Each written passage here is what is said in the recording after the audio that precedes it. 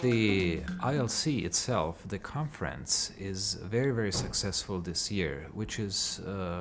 highlighted by the fact that we, for the first time, have over 10,000 participants, actually over 10,600 participants, a number we were never able to achieve before, and I think no other international liver meeting was ever able to achieve before. And if you look for the reasons why this is probably a combination from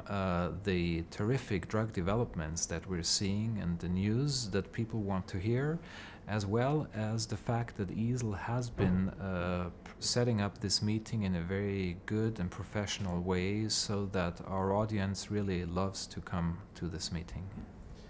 So Saturday is a very exciting day because both in General Session 3 as well as in the Late Breaker session you will hear a lot of new data again on all oral hepatitis C treatments.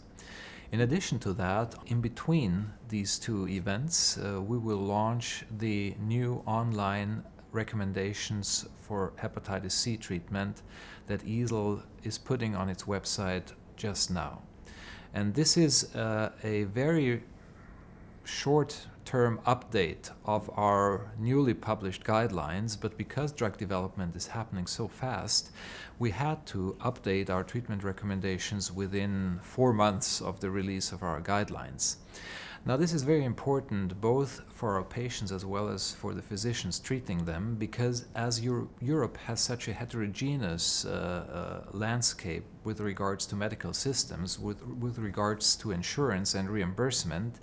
you cannot give one type of recommendation for all of Europe. Because in some countries you have access to the newest drugs, while in other countries you have access to two prior generations only. So